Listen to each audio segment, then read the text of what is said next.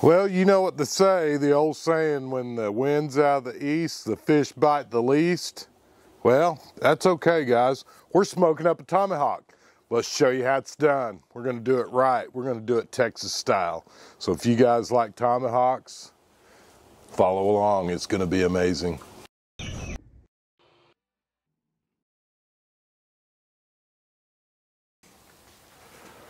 If you guys have never had a tomahawk, I'm going to teach you guys how to smoke it up today. We're going to start out with a little bit of garlic salt. We're going to lightly garlic salt both sides of this rascal. Guys, don't screw this up. It's a huge piece of meat. It doesn't need a bunch of extra nonsense on it. Just a little bit of garlic salt and some fresh ground pepper.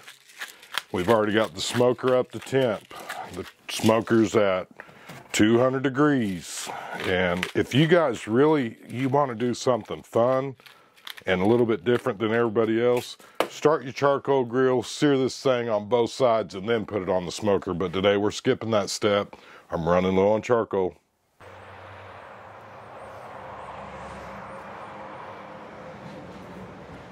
All right, so we've got the smoker. It's warmed up to about 200, 225. We are actually making two different videos at the same time. You hear that sizzle? That's what we want to hear on that tomahawk. Let's go ahead and shut the lid, and we're going to let it smoke. Just remember this: if you're looking, you ain't cooking.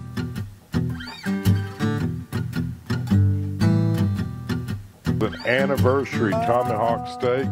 Internal temps were cooked up to the normal temperature for, oh my goodness, look at this. Let's look at this. Let's, I'm gonna taste it. Oh my. That is delicious. We've got a pot of red beans and double baked potatoes.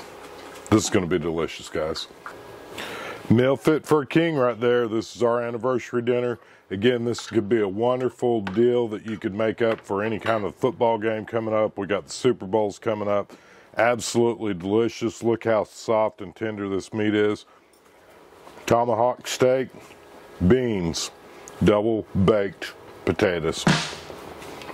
Thank you all. I hope you all have a blessed week.